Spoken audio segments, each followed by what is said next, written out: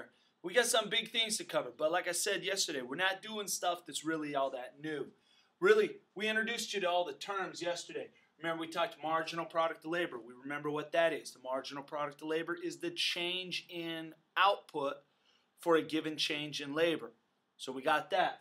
Then we said, well, if we're going to make those decisions, like the problem we looked at yesterday with Dawson's Bakery, how many bakers is he going to hire?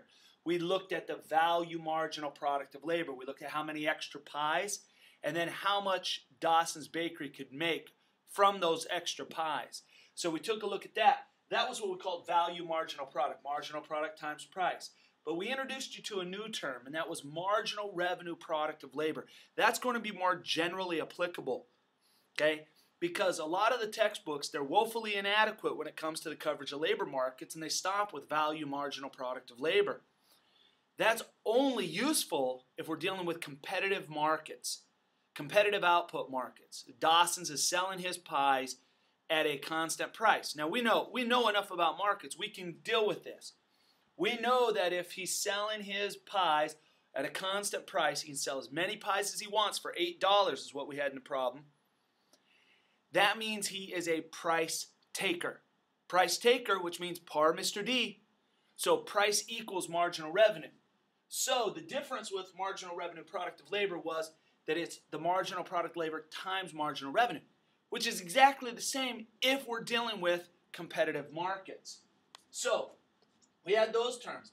We talked about wage being how much we pay to the labor, but we also mentioned rent because we wanted to remember that these terms, marginal product, value marginal product, marginal revenue product, could also be applied to capital. Not just how many bakers that he might employ, but we might take an automobile factory and try to figure out how many drill presses the factory ought to employ.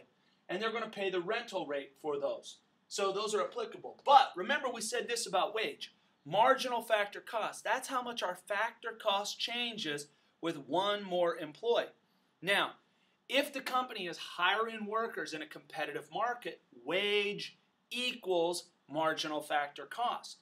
So those simplifications that we made back in the first quarter when we first started doing some of the marginal analysis, we were using VMP. I'll just say a marginal benefit generally, and marginal cost being the wage. But now we're going to get a little bit more particular, and we're going to break these assumptions of perfectly competitive markets. Okay? The other term I want to just remind you of is derived demand. Remember, the demand for labor is derived. We demand labor because of what labor can produce. So the demand for labor depends on, it's derived from the demand for the goods and services that labor produces. Okay? So a little recap on the terms there.